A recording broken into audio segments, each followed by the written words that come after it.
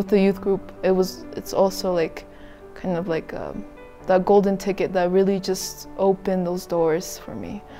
Like I never felt so grateful. Because it gives you like great opportunities, it lets you work behind the camera. When I came into Open Media Generation, I learned so much from a ton of people.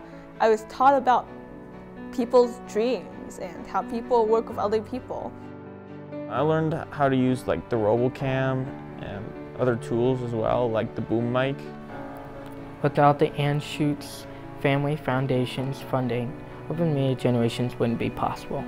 My favorite part of Open Media Generation is learning how to use the cameras, and without funding from the Anschutz Family Foundation, I wouldn't be able to use them to express my creativity. Without funding from the Anschutz Family Foundation, I wouldn't be able to come to Open Media Generation, and without Open Media Generation, I wouldn't be able to build better relationships with people. Without the funding of Anschutz Family Foundation, I wouldn't be able to learn like what to do if I was going to be a director or a cameraman. My name is Jameson.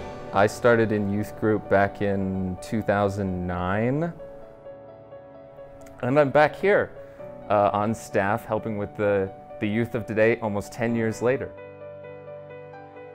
It's great to see how 10 years later this funding has fundamentally changed and improved Open Media Generation.